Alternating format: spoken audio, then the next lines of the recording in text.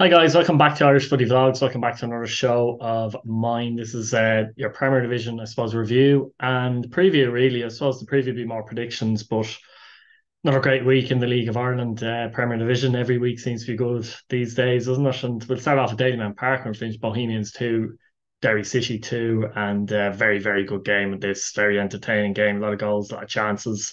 Derry third in the league in 47, Bowes fourth in the league in 47, but Derry do have a game in hand. To find themselves now, though, 7 points adrift of Shamrock Rovers. They do have that game in hand, which is against UCD, so they'd like to think they'll make that four.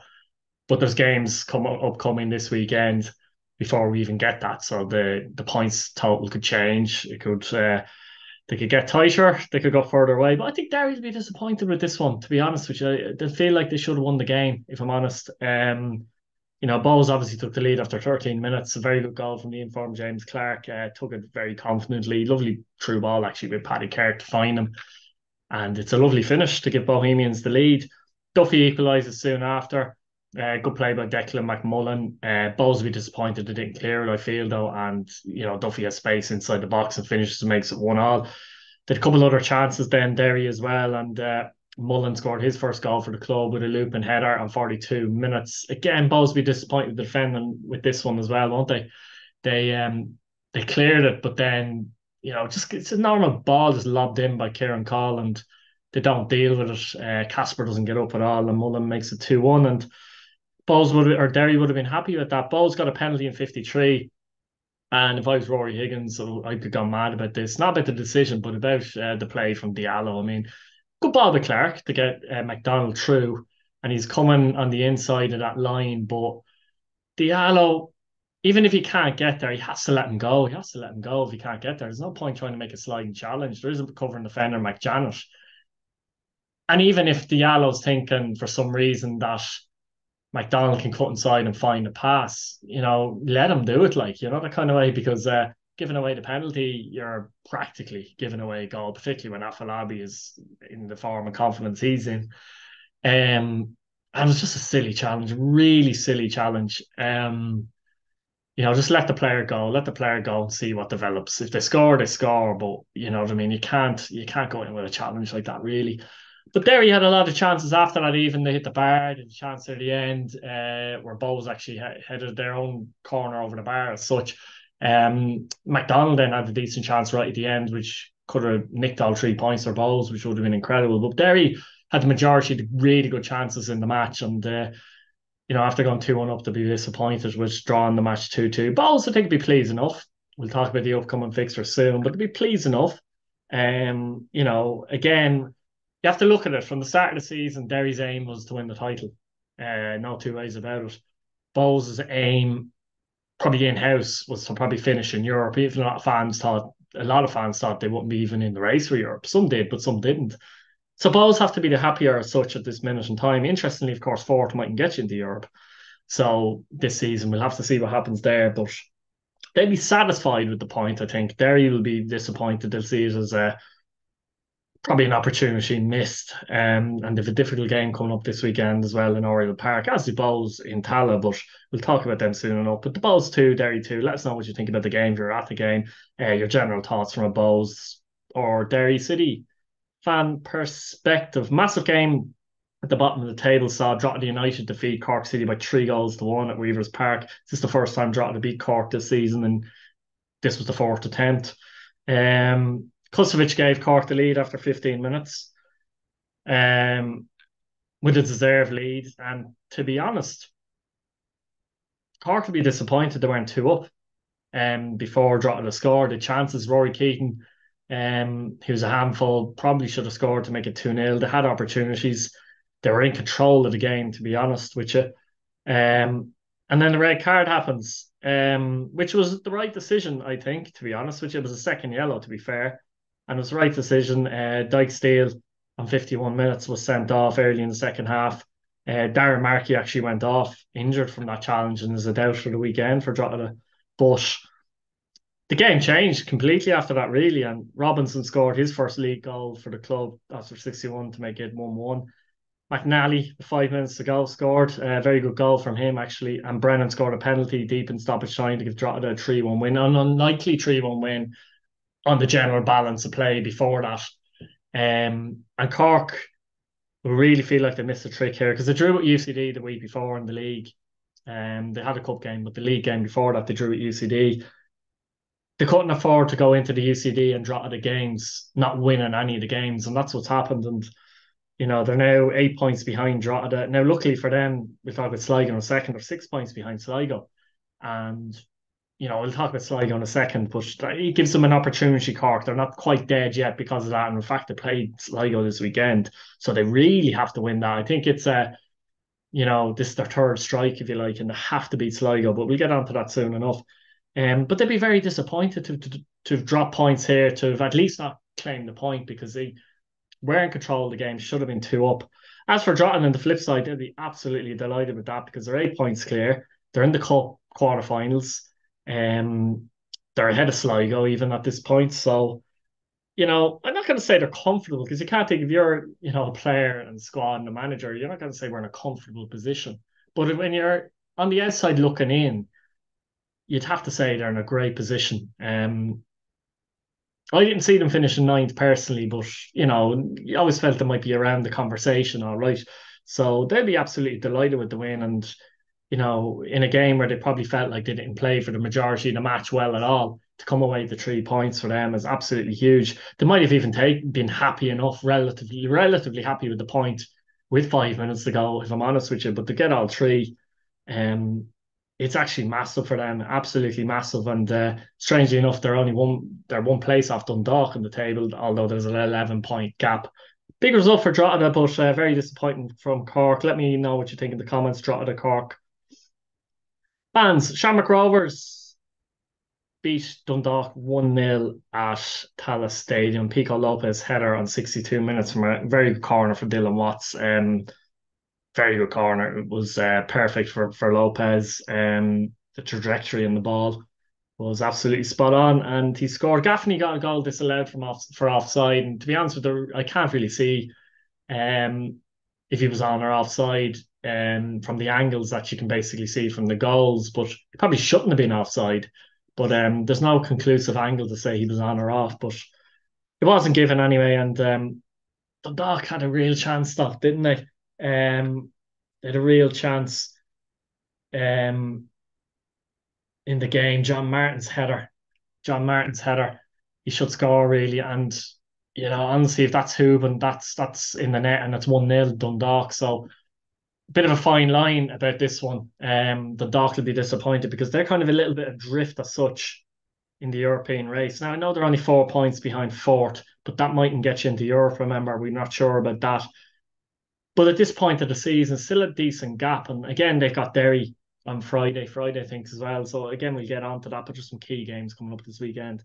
So I keep mentioning them a little bit, but they'll be disappointed not to get something out of the game. Again, Archie Davis had a good game for Dundalk as well. And I don't know what they're missing really as such compared to the other teams that are just that bit ahead of them at the moment. I don't know. They're definitely the team under the most pressure when it comes to qualifying for Europe. They've obviously signed Daryl Horgan, and he was involved in a good move actually that played a lovely ball across the face, and there was no one there to put it in. But I don't know. It's a weird one. Do they rely too much on Hooven in terms of goal threat? Probably, to be honest, in a general sense. Maybe they don't have enough there. I don't know.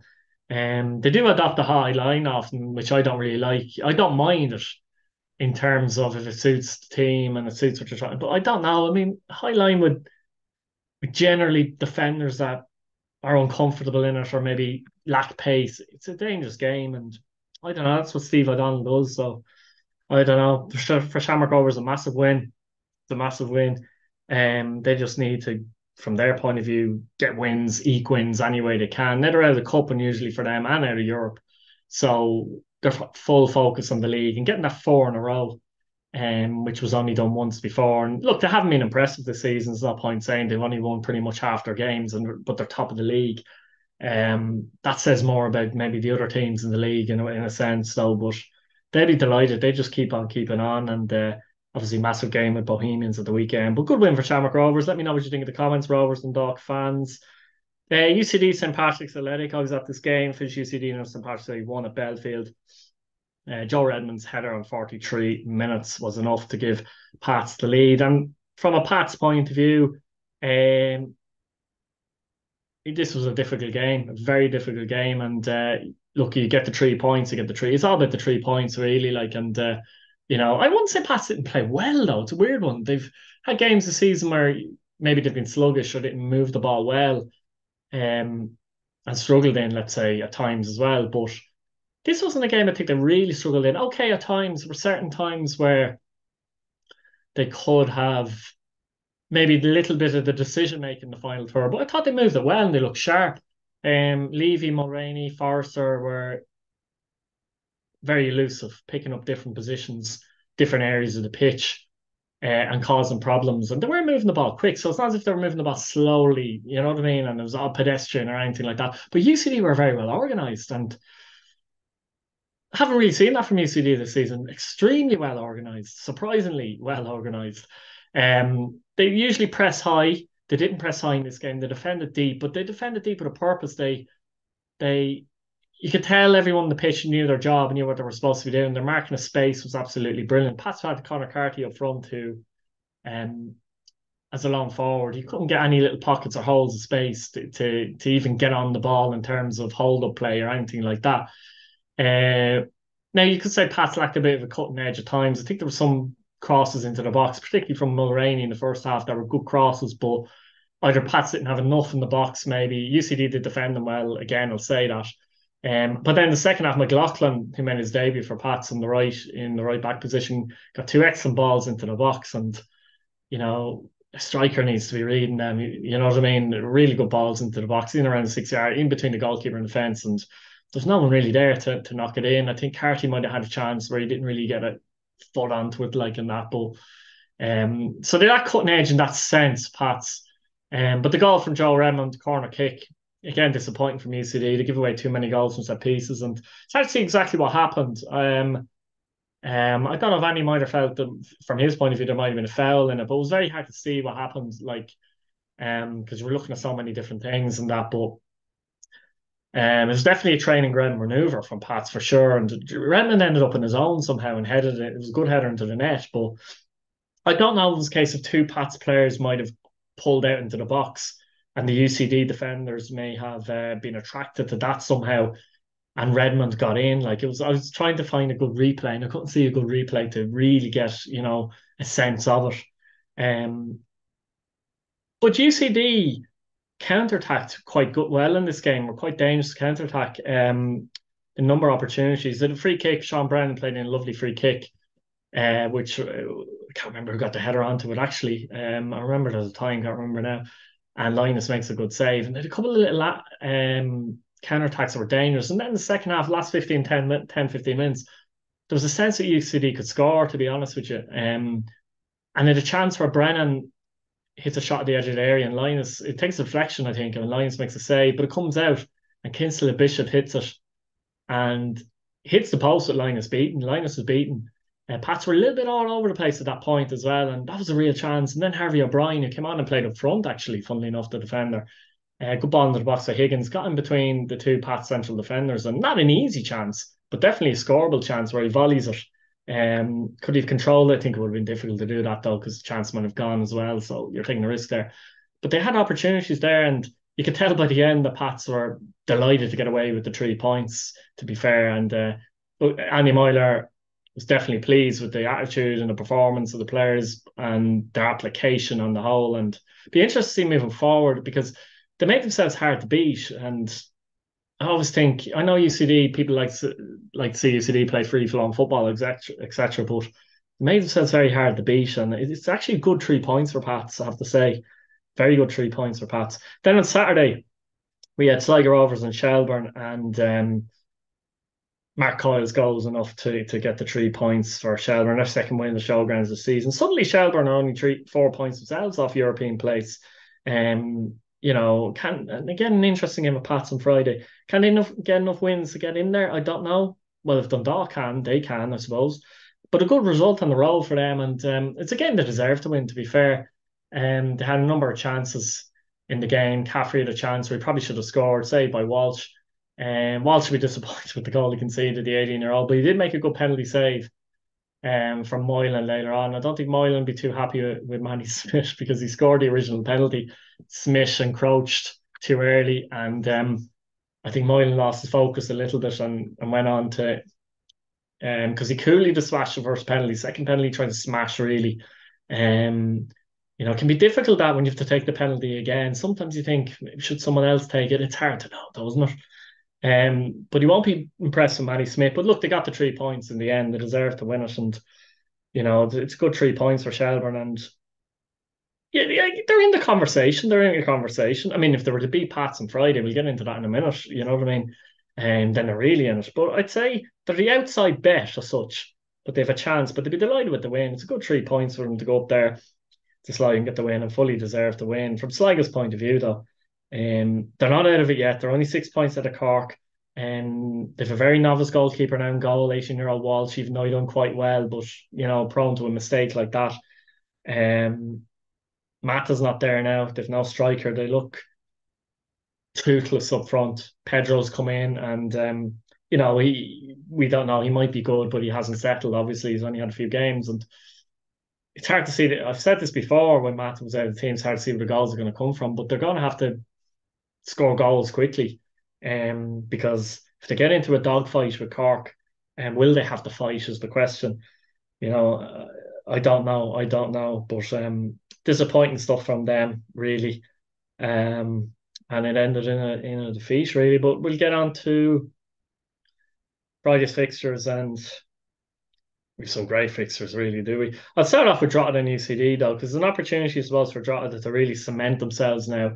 That said, from what I've seen from UCD on Friday, if they bring that application to Weavers Park, and are difficult to beat, it could be a difficult game for Drogheda, but it'll be interesting to see if they revert to maybe pressing high and trying to attack more.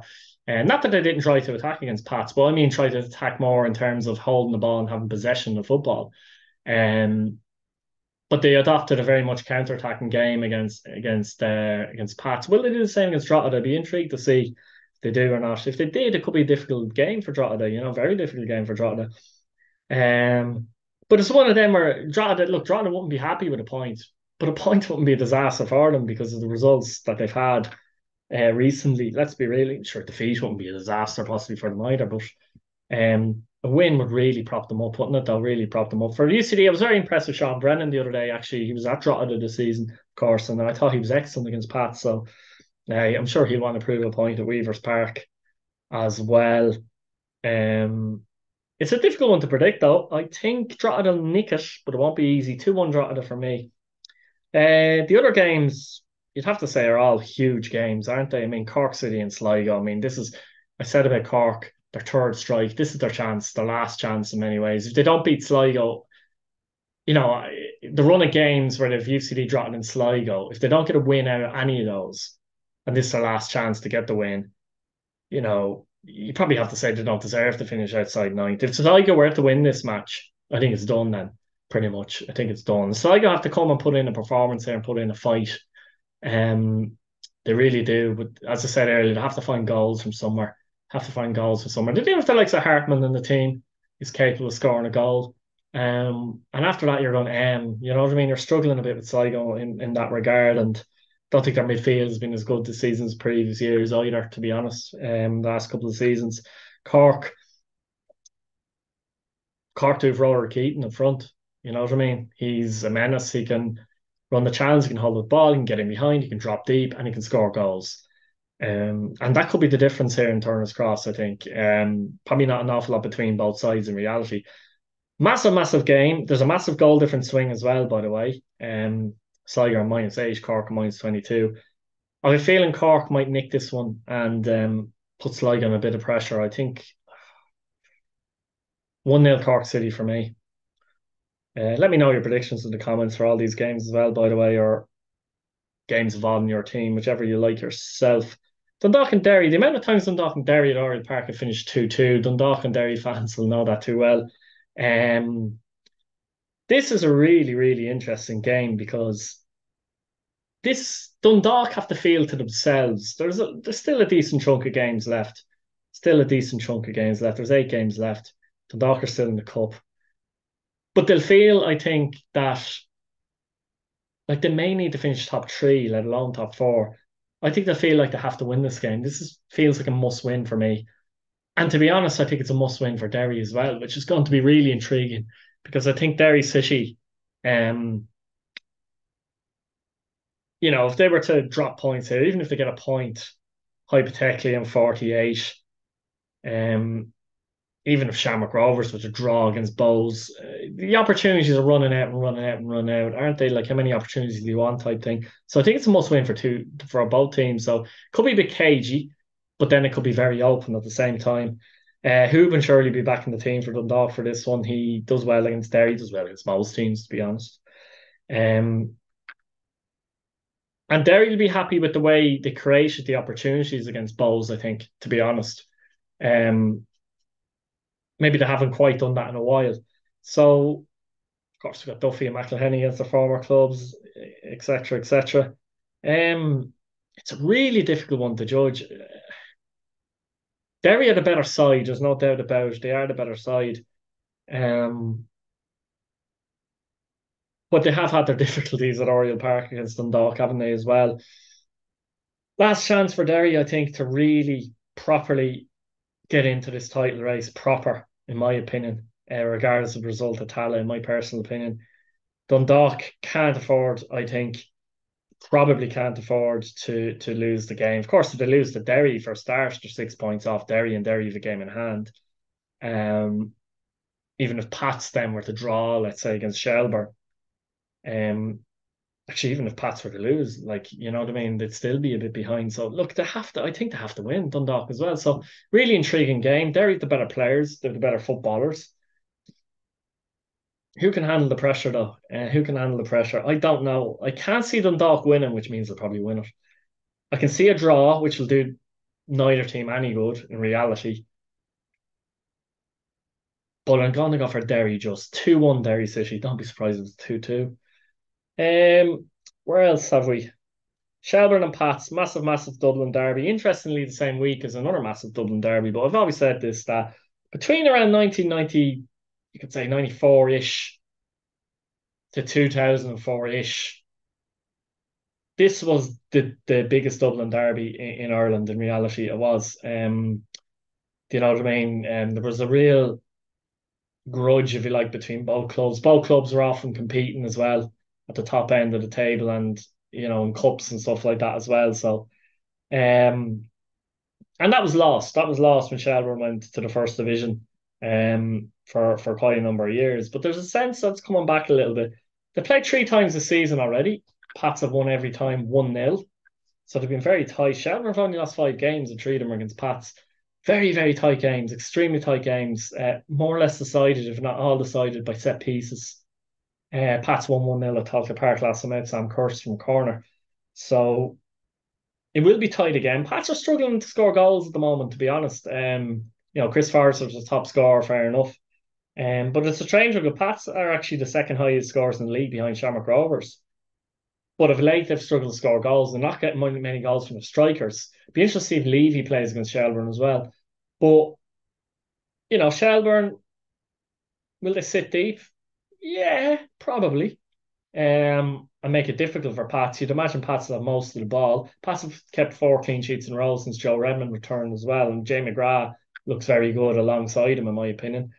Um, it's difficult because it's difficult to see if it's 4 tight games that Pats win every single one of them. So, you think to yourself that surely they've been all so tight that Shelbourne have to get a result at some point, wouldn't you? And Pats are due to concede a goal. Shelbourne haven't scored against Pats this season. There's so much there. Um, it's a difficult one. I think a point for Pats in terms of the race for Europe actually isn't a bad result. If you're talking about Pats entering a proper championship challenge, then a point isn't good enough, in my opinion. But I see it more as a top three scenario for Pat. So a point there isn't bad. Is a point good for Shelbourne though? Again, it depends on the circumstances of the match. Um, Again, in terms of maybe getting into the top 3 or 4, no, it probably isn't a good result for Shelbourne. But many didn't expect Shelbourne to be even at this point season, even to be talking of an outside chance of it.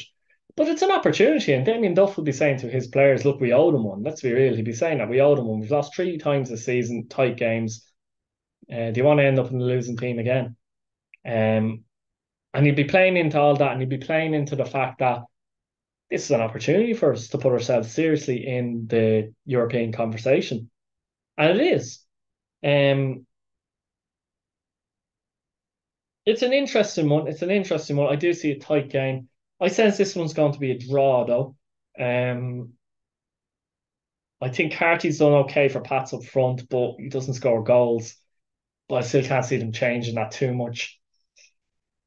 Pats have a better midfield in terms of possession footballers, don't they? But they'll have most of the ball, I'd imagine. But look, it's if Pat's go in front, Shelby might lose a bit of confidence though, because it might be a here we go again scenario type thing. But I'm going to say a 1-1 draw here. So let me know in the comments, Shelby and Pats fans, what you think score will be. And finally, we have Shamrock Rovers and Bohemians, and it's first against fourth, and it's a massive game. Again, if Bows want to get into a title race, they have to win this. There's no doubt about that. But look, in all honesty, that's not really their aim. Um, in reality, Rovers can go 10 points clear of Bowls with a win, and it's an opportunity for Rovers with other teams likely to drop points to stake a claim. They have beaten Bowls twice this season and drawn with them once as well. Usually Bowls have a good record against Rovers, but Rovers turned that round a little bit this season. 2-0, 2-0 and a 2-2 draw at Dalymount, which was a really good game. I think it was 0-0 at half time, if I remember correctly. Wasn't it? Yeah. So this one's obviously at Tallaght Stadium, and yeah, it'll be interesting to see how Bowles get on in this game. Will Danny Grant start? Probably not fully fit yet. He's looked sharp when he's played. A lot of pace in the counter attack with Clark Connolly, etc. And obviously the strength and pace of Afolabi. Liam Burt has been playing the last few games for Rovers. Could he get the winner? It's likely he'll play in this game as well. He has injury problems as well. So Liam Burt will probably be playing in this game as well. Um, would a draw be a good result for Bowes? It wouldn't be a bad result, let's be honest, in the race for Europe, and especially if other teams around them drop points and such as well. It wouldn't be a bad result for Bowes to get a point in reality. As it wouldn't be a bad result for Shamrock Rovers, particularly if, say, Pats weren't to win, who are actually the closest in the table at the moment. So um, I think Bowes would accept the point more of a feeling than Rovers. I think Rovers will be really looking to win it, whereas Bowes, if someone offered them a point now, they would say, yeah, we might nick it, but yeah, we kind of would take a point as well. Whereas Rovers might think, we're home, we want to be winning this game. It's a real opportunity for us to push on now in the last number of games this season, and really stake a claim for this four in a row. Um, Feeling this one will be tighter. There's been goals. Like Rovers have scored two in all fixtures this season. Balls have scored two and one in the 2-2 draw. Feeling this is going to be like a 1-0 or a 0-0 or even a 1-all type job. I have a feeling I can't see someone getting two goals. They might do, of course. Just had a sense that um, Rovers will be looking to lock down James Clark. I think if you lock down James Clark, easier said than done. You lock down Afolabi a lot. I think that's a big thing. Clark is very key to Afolabi. Rovers are better in midfield, of course, as well. Overall, I think. And maybe have better midfield options per se on the bench. But look, they'll be looking to start in the front foot. They gave up opportunities against Dundalk, which weren't taken, to be fair. So Bowles will be looking at that, I'm sure. And you have to remember Jack Byrne is still out, and they're not half the team without Jack Byrne, are they? And still without those full backs, wing backs that give them power and a bit of pace, really, like a bit of agility in Clark and Ferrugia. Them two and Byrne are big, big losses. Like they're key players in the system they play. Jack Byrne's a key player anyway. Whereas Bulls have their key players available. So I don't know. I don't know. I have a feeling I know I'm gonna go for a draw here. I'm gonna go with 1-1. So let me know in the comments, Shamrock Rovers Bulls fans. Give me a prediction what you think the score will be. I'm gonna leave it there. Let me know your thoughts on the games last weekend. Subscribe to the channel, hit your bell notification button, and we'll talk to you soon. Good luck.